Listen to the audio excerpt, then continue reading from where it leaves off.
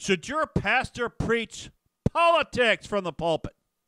Let's look at this today. This is part 2. Let's look at this today from Jesus' perspective, and let's go bold.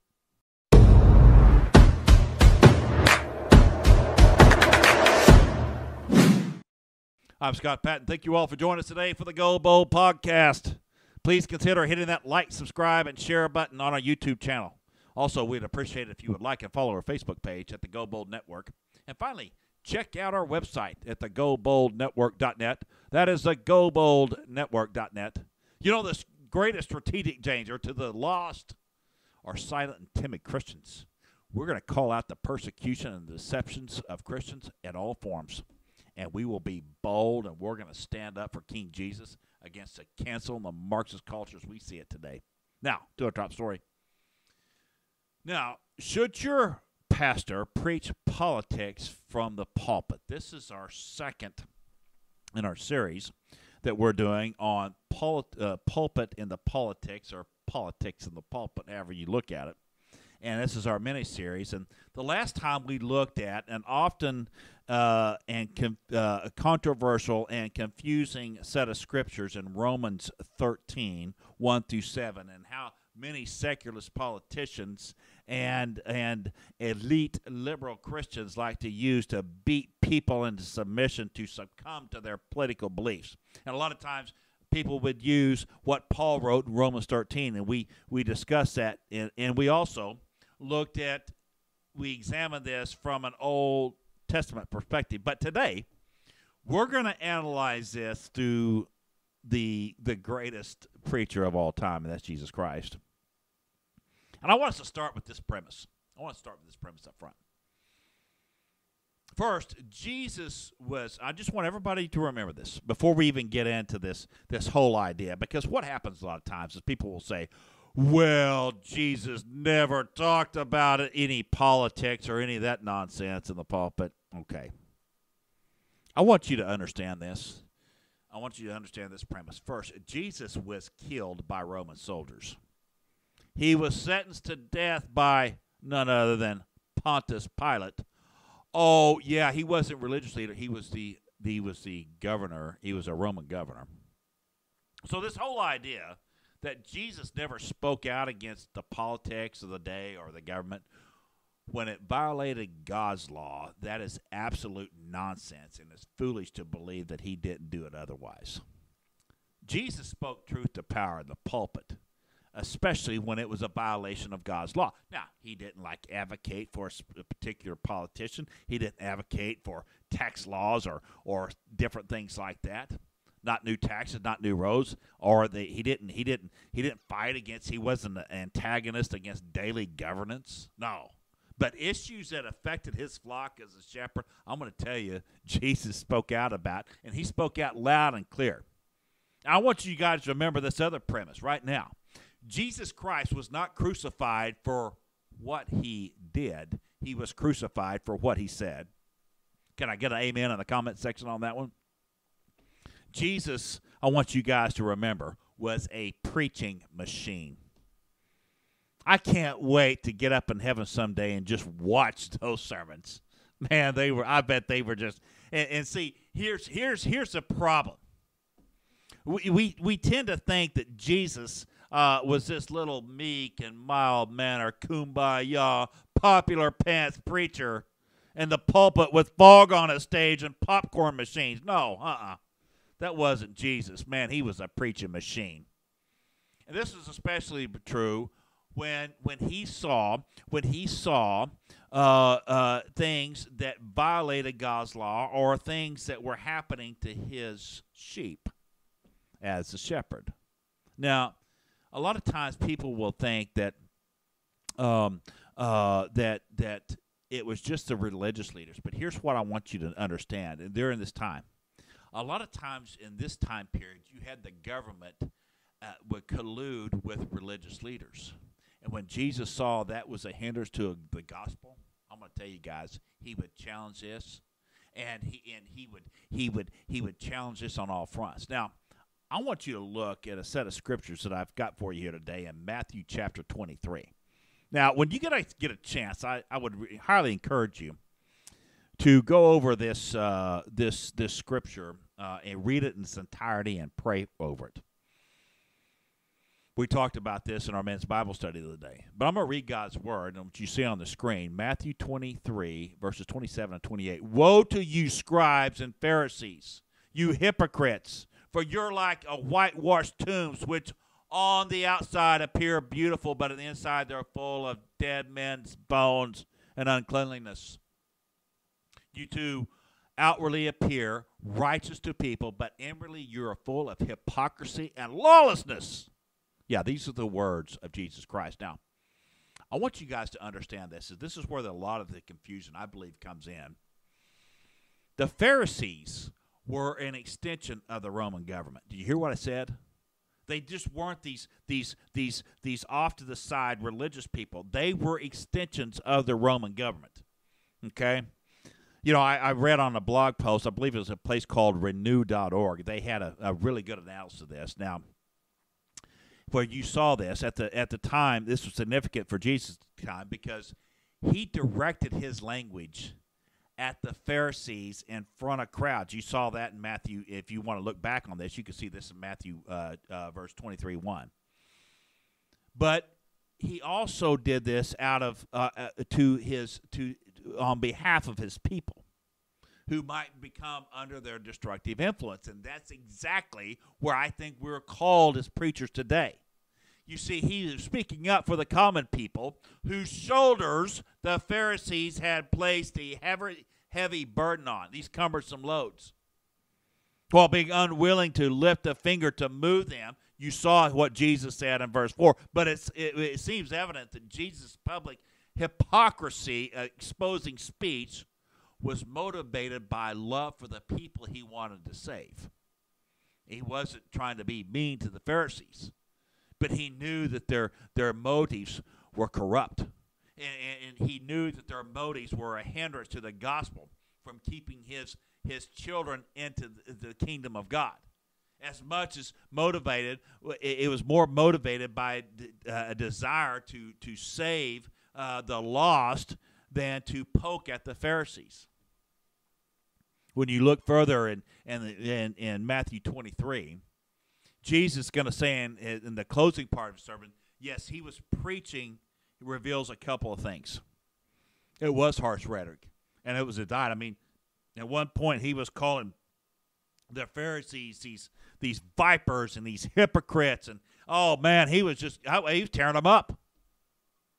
But what he was directed at was really because he knew that these same people on behalf of the Roman government, yes, because they were working for them. Don't you forget that.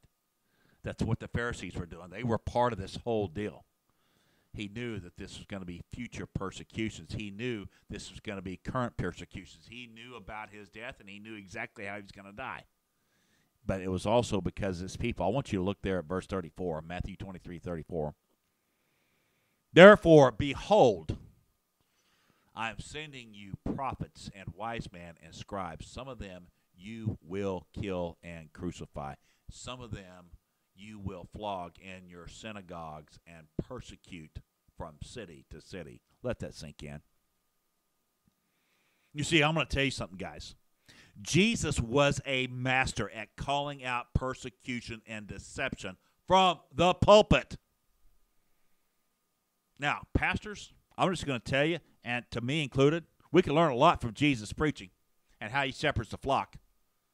Because this is what we're not doing right now. When we're seeing things that are wrong in God's law and our society today, when we see these things that are wrong, I'm not saying do anything violent. I'm not saying break the law. But I am saying when you're in the pulpit, you need to have the guts to speak about it. And that's my problem today with many pastors that we see that trying to be cool. They're trying to look cool. They try to be ever popular.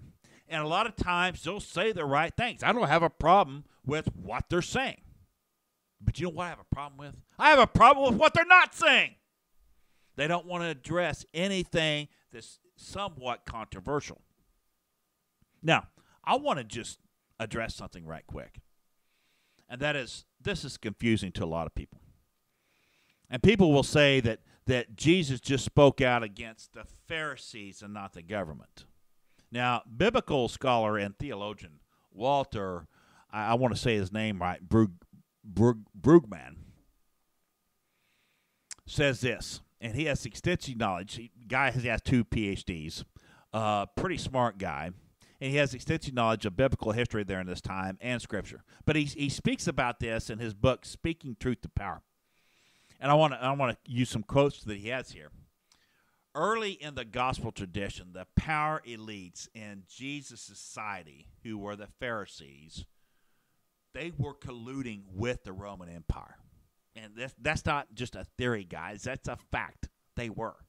They were recognized, and they recognized, along with the Roman Empire, they recognized Jesus Christ as a threat. And they, very early on, when they saw his ministry spreading, they conspired to kill him very early on.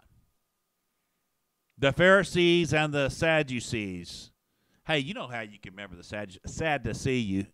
Just remember that. Sad to see you. You always remember the Sadducees. They were an extension of the Roman government. They were paid off. They were corrupt. They were like, hey, you want a new synagogue? Okay. The Roman government would build them. They would build them roads. They would give them money. They paid them off. They made their families comfortable. They gave them protection. You see, that's how they do. That's how many Marxists do today to this world. That's how the government operates. All right? And I think, here's the thing. Here's the thing. When Jesus started presenting these narratives of the freedom of the gospel and the gospel is freedom and our love for Jesus Christ, and this was a different narrative, and it was a huge, huge threat to the established order of the Roman Empire. I want you to look at that picture there. All the Roman politicians. Oh, here's what I believe, guys. I believe the Roman authorities and the politicians perceived Jesus as a clear and present danger. And that's exactly how, if you really look at the Bible and you look at the inspired word of the Holy Spirit, this is how the gospel writers present this. There's a passage in the Gospel of Luke that we don't have time to cover here today that summarizes this by saying, the leadership tried to find ways to kill Jesus but they really didn't want to. You saw how, remember him, Pontius Pilate, washed his hands of this because here's the problem. People were so mesmerized by Jesus' preaching. They were spellbound by his preaching, what God's word said. That's what the Bible says. Jesus became the reference point for much of the hostility and the resistance to the power of the empire because he refused to accommodate. He told another story of the reality, that the empire was not the empire.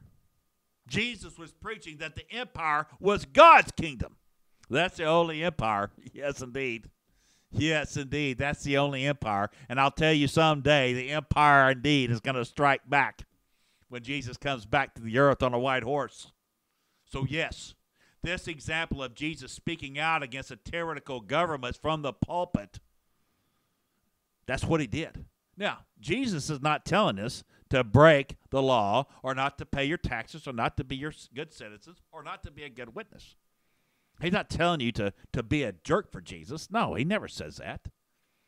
Never what he said in Matthew 23:22, I believe. Render to Caesar what is Caesar's, and render to God what is God's. What Jesus is showing is when the government or political leaders persecute, deceive, harm people, we as pastors, we as shepherds of his people must have the courage to speak out from the pulpit. And I'm going to tell you something, Christians. You need to have the courage to do that too. You do it for your families, for your children, for your households, dads. When these laws violate God's laws, many times pastors, we're not going to win friends, and we might even lose some people in our church. But this is what God's called us to do. I want you to look at that picture there in front of you. That is John the Baptist. I don't know if he looked like that, but biblical descriptions tell us that he did.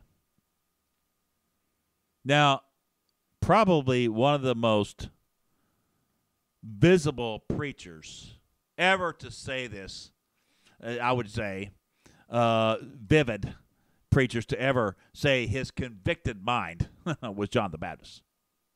Man, I'll tell you what, Southern Baptist elites would have fun with him today. You talk about but they would have him pinged as a fundamentalist. They would be throwing rocks at him from every which way. But John was indeed one of the most courageous pastors in history. Can you imagine John the Baptist with a couple of espressos down him? Oh, good grief. Can you imagine that? If they only would have had the espresso machine when John was preaching, oh my goodness. Did John the Baptist, did he violate this whole idea of Romans 13, principle of submission to authority, when he publicly scolded King Herod for his infidelity? Oh, but I don't like my preacher preaching against politics in the pulpit. Really?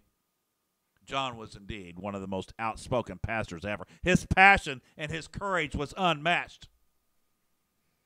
Man, I'll tell you what, I love John the Baptist, but I'll tell you who loved John the Baptist more. That was Jesus.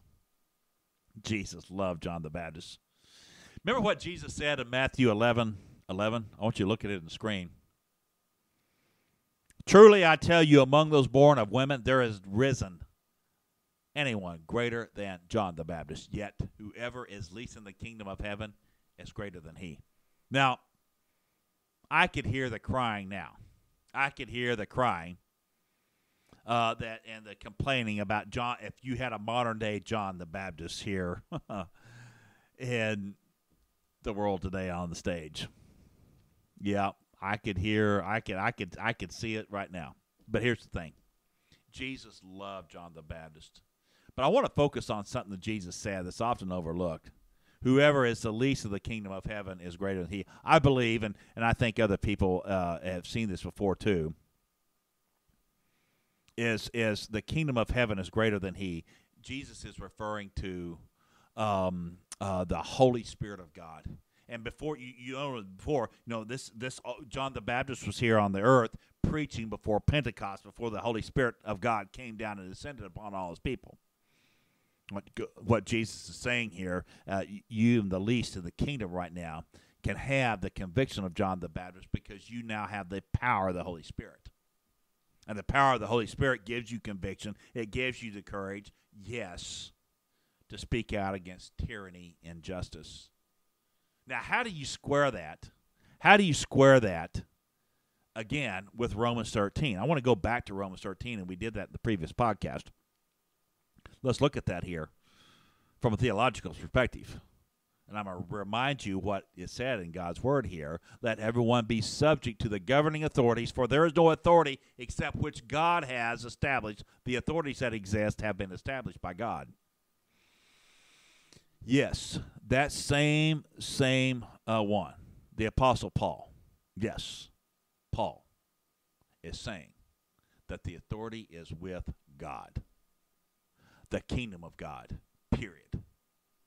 Yes. Remember, Jesus did not physically harm or ever call for any violence, especially even when he was speaking out against the Pharisees or the Sadducees. Paul never did either. Paul would always submit to them after they would throw him in jail. He was always a kind and polite, but he would call things out. He wasn't violating, and even though he wrote those words, but he refused to obey those authorities who demanded that he abandon his ministry work. In fact, you guys know, Paul spent much of the time, he spent more time in jail than he did out of jail. He spent more of that time in jail than he did out of jail. And here's what I'll tell you. All these have. Remember that every apostle of Christ except John was killed by hostile and civil authorities, opposed to their endeavors.